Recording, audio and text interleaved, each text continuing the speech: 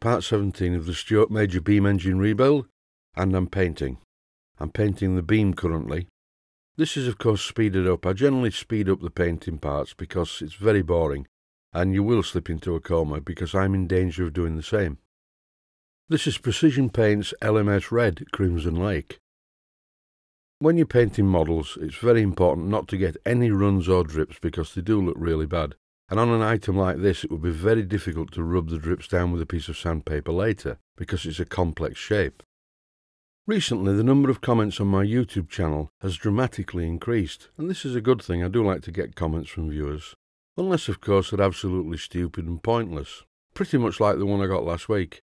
The viewer said he was disappointed. I mean, disappointed? Yeah, disappointed that my video was short, 1 minute 50, I believe. So out of curiosity, I looked at the videos that this chap had put on his channel, and the longest one he'd put up was 14 seconds. And I thought to myself, I must be doing it wrong. Anyway, there is some interesting news. So I'm completing the painting of the beam, as you can see here, and then I'll be moving on to painting something else. A few episodes ago, I had a really big moan about the state of the beam casting, the fact that the bosses, where the pins go through, are not in line at each side. Even if you get it right on one side, it's not going to be right on the other side. And after this comment, I got a really informative email from a viewer. I'll read out part of it.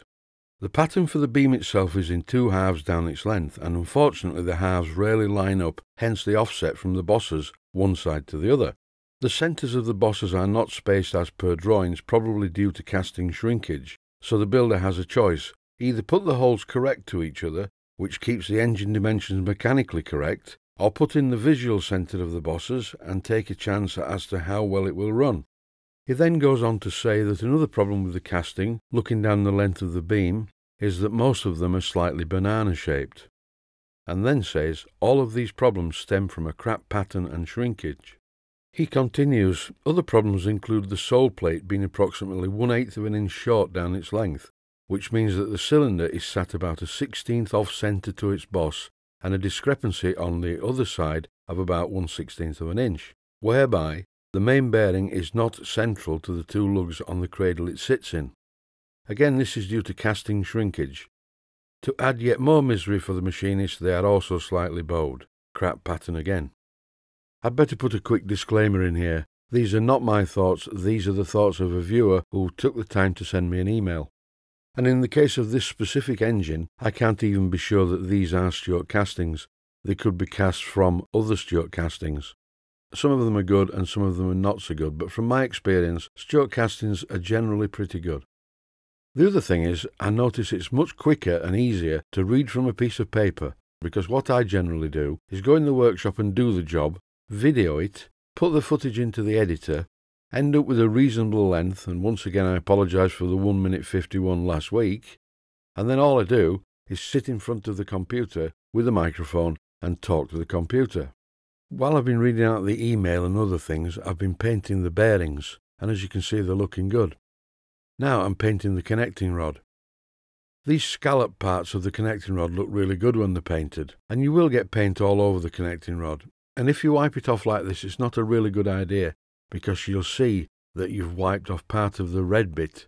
So it's best to sort of just leave it really, and when the paint is dry, rub it off with a piece of emery cloth. That way you will get a cleaner edge. This ornate connecting rod is a really important part of a beam engine, and it's very, very visible. So take your time with it to make sure you get a good finish and you don't get any runs or drips on the red part. A few painting experts are probably thinking, well, he's not using any primer, what's going on? Well, the reason for that is I don't use any primer because I do find the primer comes off, even etched primer comes off. The paint doesn't just fall off, it's usually from some sort of physical damage. And then you end up with a big lump out of the paint, because the combination of primer and the top coat makes the paint coat thicker. Whereas if you rub this paint off, or damage it in any way, it's such a thin layer of paint, you can quickly get a piece of wet or dry paper, rub down the paint and touch it up with a paintbrush dipped in the same paint pot.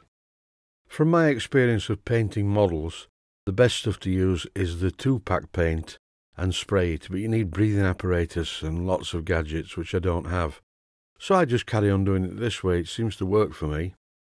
What do I know about painting? I'm just a musician from Dewsbury in West Yorkshire. Dewsbury in West Yorkshire, which used to be the centre of the heavy woolen district, made blankets for both sides of the American Civil War. Now there's a historical fact. West Yorkshire is in the United Kingdom, just in case you're curious as to where it is in the world. And on that note, I will say thanks for watching and I hope you found it useful.